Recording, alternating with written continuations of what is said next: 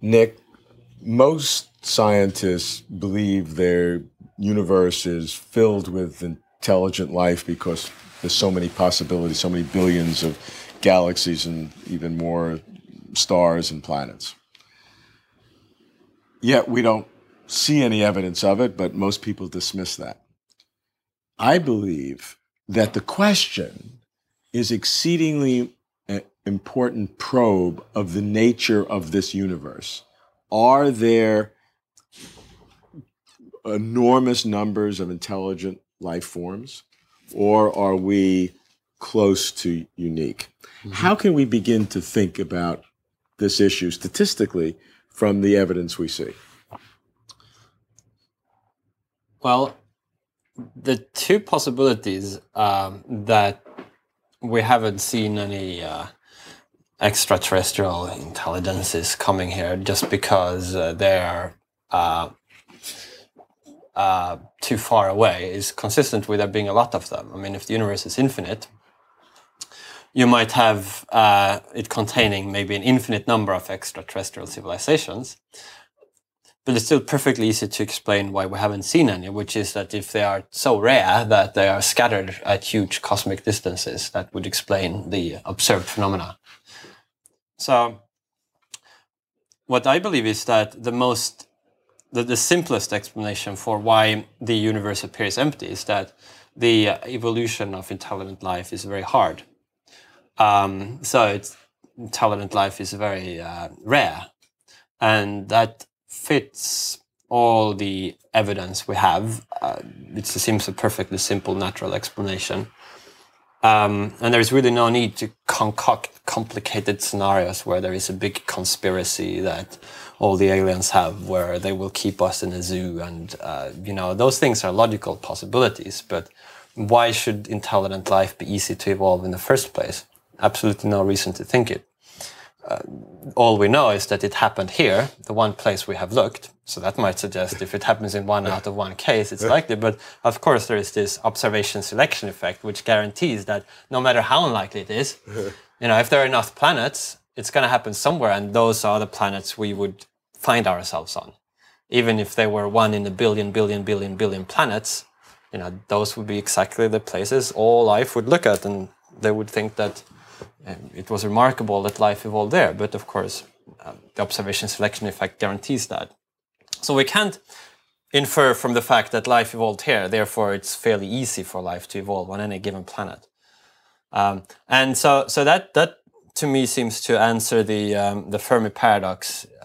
It's not really a paradox because there is no... What is the Fermi paradox? Well, the Fermi paradox is sort of, why is the sky empty? Why haven't we been visited by aliens? And it's a misnomer because a paradox is supposed to be where there are two arguments that each seem compelling but that are sort of in conflict with one another.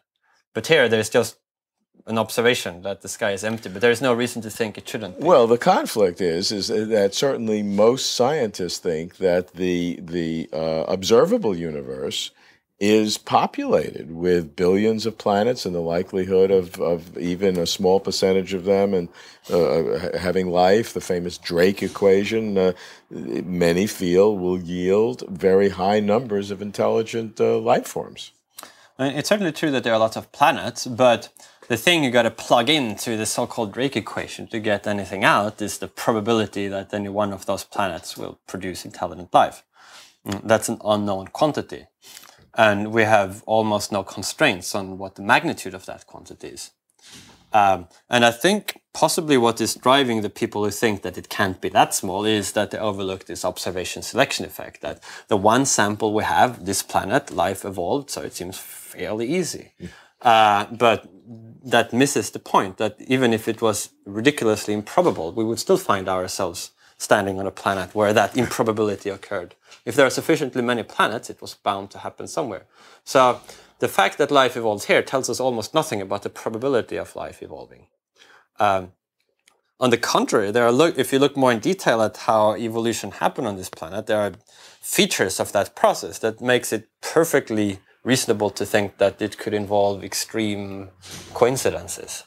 Take the stage from prokaryotic to eukaryotic life forms, from simple cells to more complicated cells.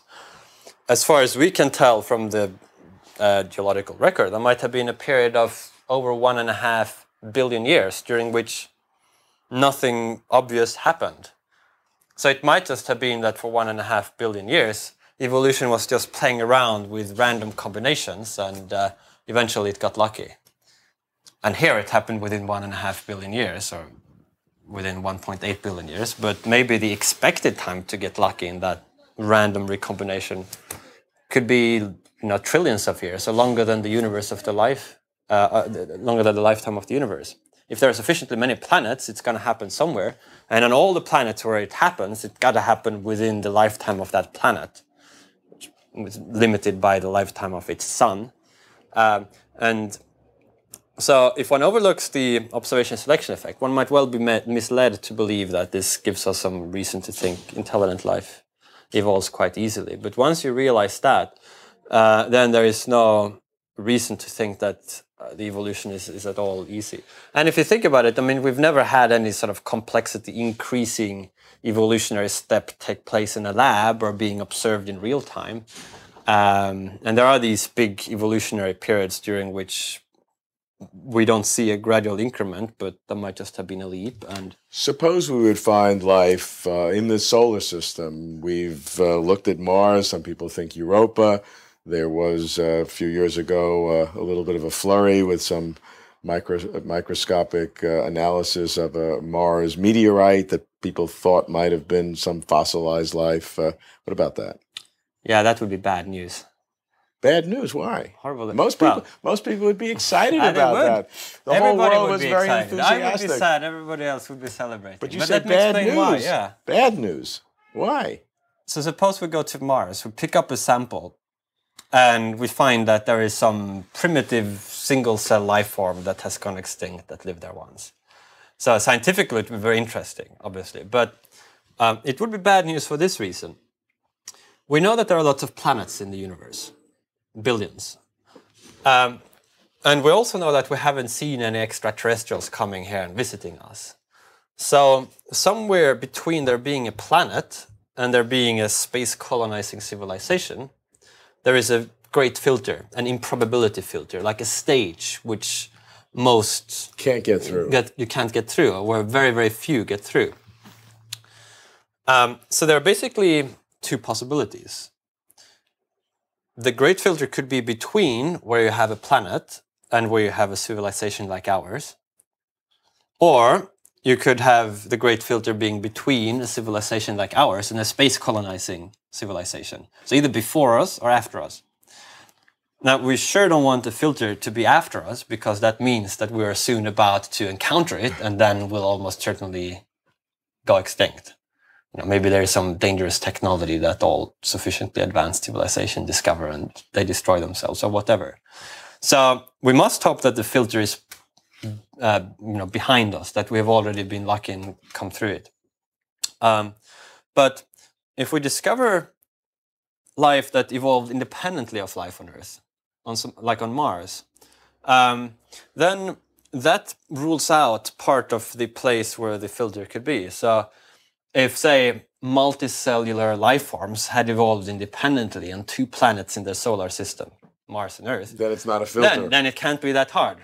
So the great filter then couldn't be in the first part of this, not between planet and multicellular life. Now, we could still hope that it would be between multicellular life and where we are now, but that would be a much smaller part remaining. So the probability that it's after us would increase. So if we find some simple single cellular life form on Mars that went extinct, that's bad news.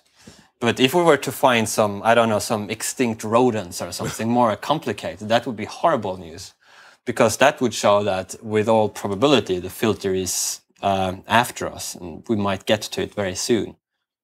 That's my reasoning why I hope that if we find no trace of life anywhere, that's good. It makes it much more probable that our own future will be prosperous.